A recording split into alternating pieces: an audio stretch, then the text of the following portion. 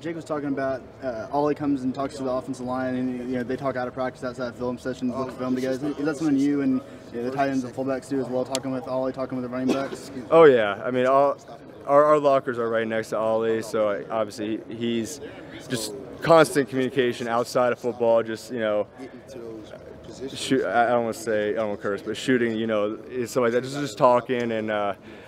Obviously, we try to watch as much film together, whether it be we watching film with Alan or Ollie, just to keep building that chemistry, keep understanding the game more together and kind of what each other are thinking. And so, I mean, Ollie's done obviously an unbelievable job, and he's definitely kind of helped us as well by giving us an idea of what he's kind of looking for. And so, if we're able to help give him what he's looking for, it just makes everything a lot easier. So, can you give me an example of what he tells you that he's looking for, what you tell him that you're looking for, and what those conversations are like specifically?